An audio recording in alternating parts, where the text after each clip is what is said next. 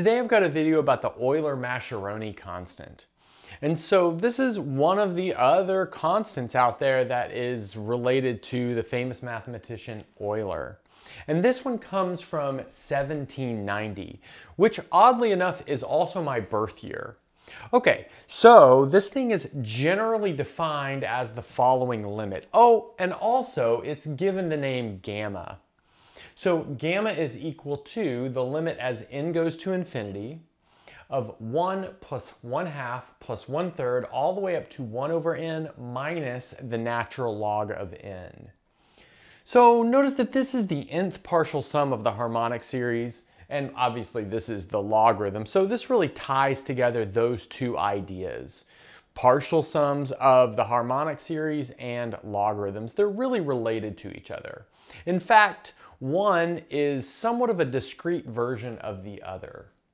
Okay, so the result that we're going to look at today comes from this paper of J. Sondow, which is called an anti-symmetric formula for Euler's constant. And we will show that gamma is in fact equal to the limit as x goes to 1 from above of the sum as n goes from 1 to infinity of 1 over n to the x minus 1 over x to the n. And that's the really nice anti-symmetric thing here. By anti-symmetric, we mean if we swap n and x, we just pick up a minus sign. Okay, so let's see how this might go. So the first thing that we'll do is a very, very simple calculation. And that is, let's notice that we have the limit as n goes to infinity of the natural log of n minus the natural log of n plus 1 is the same thing as the limit as n goes to infinity of the natural log of n over n plus 1, simply by logarithm rules. But then because the natural log is a continuous function, this is the natural log of 1 because that's what's happening inside of the natural log there as we let n go to infinity. But the natural log of 1 is equal to 0. But this tells us that we can replace this natural log of n right here with the natural log of n plus 1. And so let's just do that. So let's start here with gamma. And then we're going to write this as the limit as, I'm going to call it capital N at this point because we're going to switch between capital N and lowercase n to build our final formula. Okay, so anyway, the limit as capital N goes to infinity of 1 plus 1/2 plus 1/3 ending at 1 over capital N, and now minus the natural log of capital N plus 1.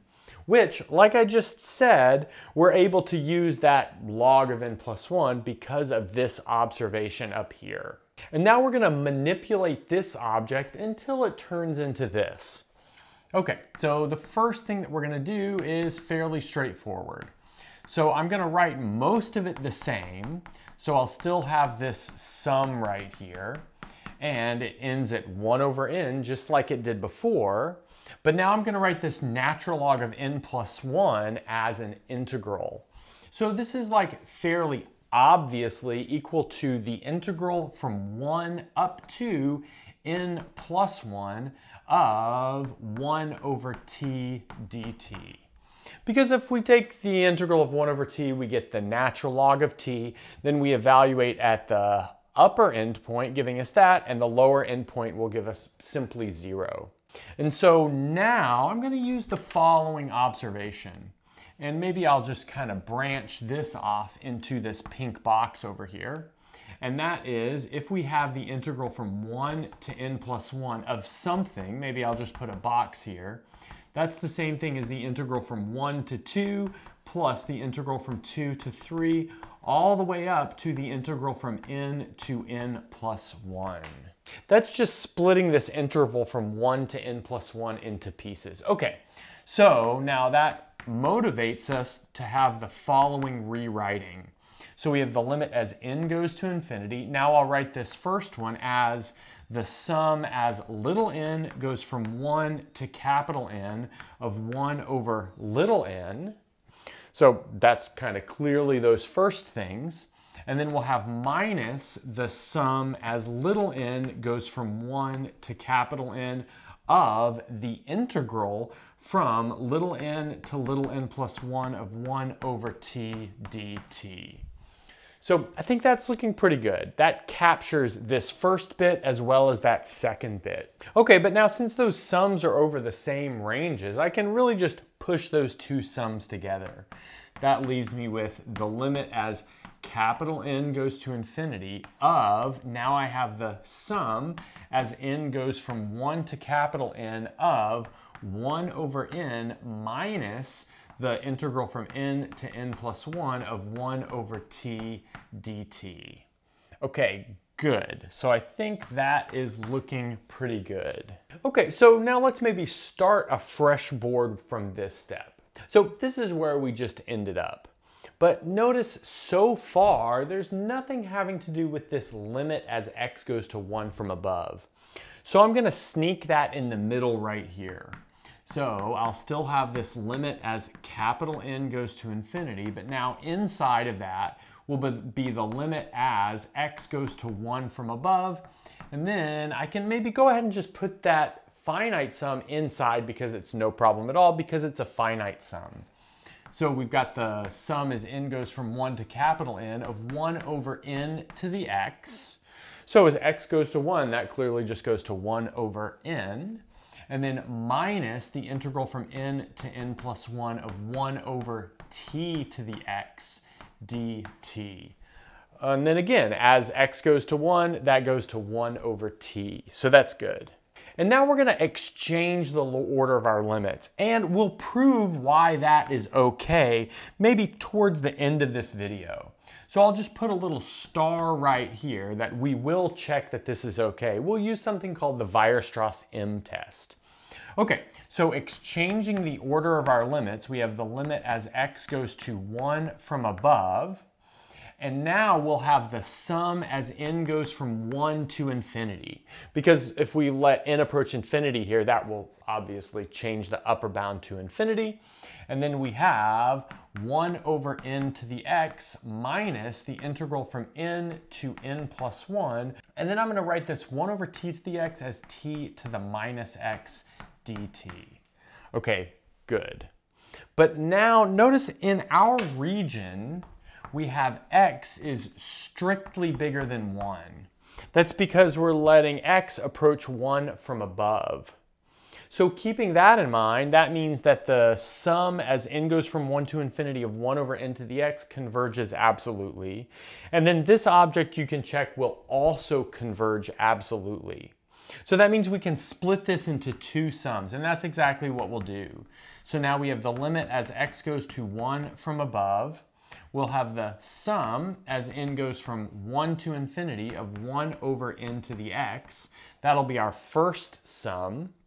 And then, well, that sum from n going from 1 to infinity of all of these will simply give us an improper integral.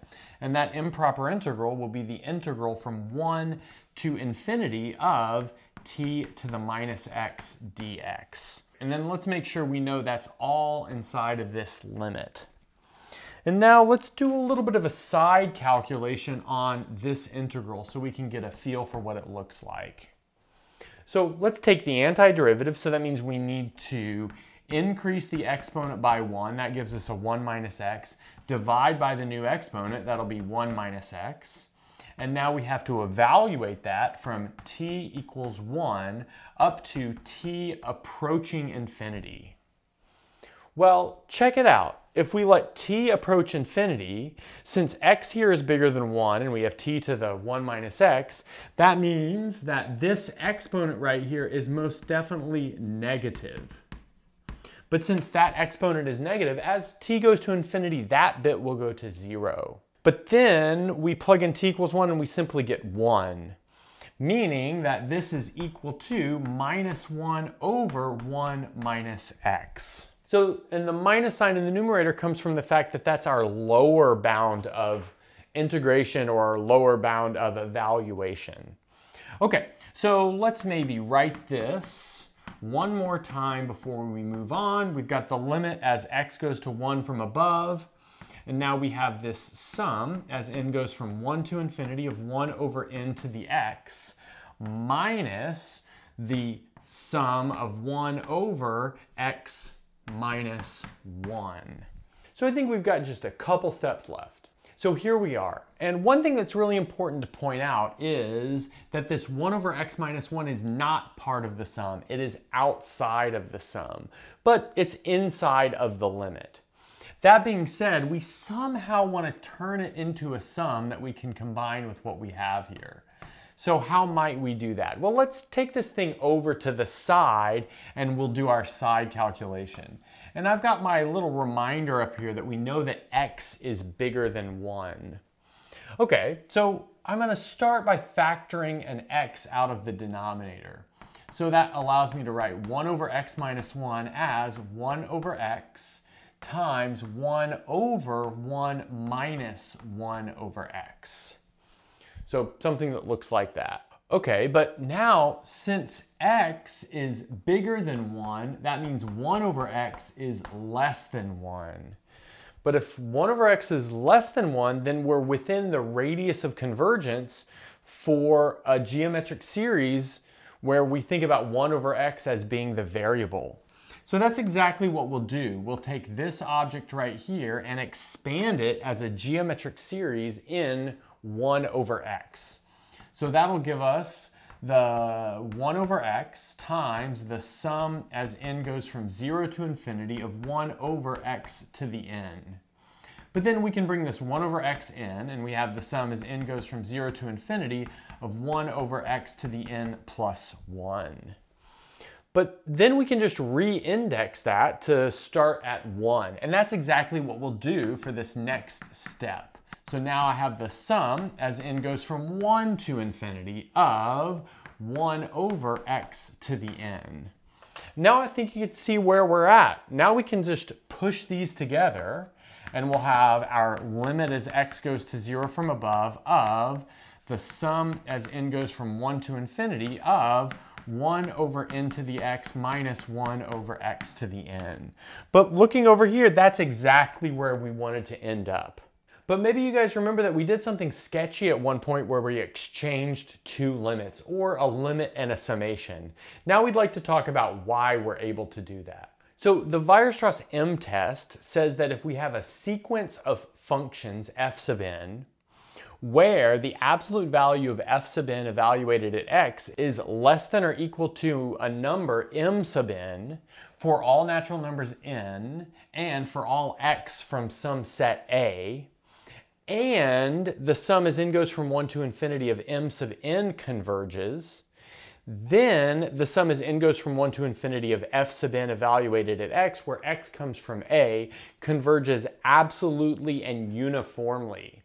But the uniform convergence is the important thing here, because uniform convergence means that we can exchange the order of, well, summation and a limit, or maybe two limits or anything like that. Okay, so now let's apply this test to our setup. And we can do that with a string of inequalities. So let's start with 0 at the bottom, but 0 is less than 1 over n to the x minus the integral from n to n plus 1 of 1 over t to the x dx. So I don't think that's too hard to check. And that's the stage we were at when we did that exchange of limits. But now we can put these two things together. We can just put an integral on that because the length of the interval here is 1. So now we've got that's equal to the integral from n to n plus 1 of 1 over n to the x minus 1 over t to the x dx. Okay, so that's looking pretty good. And then from there, we can turn that into a double integral. Maybe I'll leave the details a little bit as a homework exercise, but what we end up with is this is the same thing as the double integral, starting from n to n plus 1, and then the inner integral goes from n up to t, and now we have x times u to the minus x minus 1, and this is going to be du dt. But now we'll bound this function above by x times n to the minus x minus 1. So it's clear that we bound it above by that because since we have a negative exponent here, it'll achieve the maximum down here. So that means this is less than or equal to x times n to the minus x minus 1, and then that double integral just over du dt, where we have those same bounds of integration, but maybe I won't write those out. Okay, but then it's easy to check that this is going to give us 1/2 times x times n to the minus x minus 1. And that's simply because this term right here represents the area of a triangle with the two side lengths of 1. I guess it's a right triangle, I should say. But this whole thing is less than or equal to 1 over n squared. But the sum of 1 over n squared converges. You know, that's a famous p-series test. So that means our thing converges absolutely and uniformly, which means it totally was legit to exchange the order of those limits. Okay, so thanks for sticking around if you're still around. Maybe consider subscribing to the channel. It would really help us out. That's of course if you haven't subscribed yet, and that's a good place to stop.